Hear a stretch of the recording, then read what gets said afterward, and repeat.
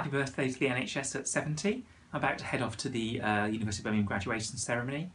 I guess I always think about my conversations with my grandma when I think about the NHS, and certainly how she talked about the worries she used to have in thinking about doctors' fees alongside rent and food expenses when she had a large family and also had parents to care for. And until she was very elderly, she still couldn't quite believe the doctor would come out and visit her for free. So thank you for the NHS. I've worked myself in the NHS since I was 16 and I've been a doctor for the last 20 years and now work as a psychiatrist in Birmingham.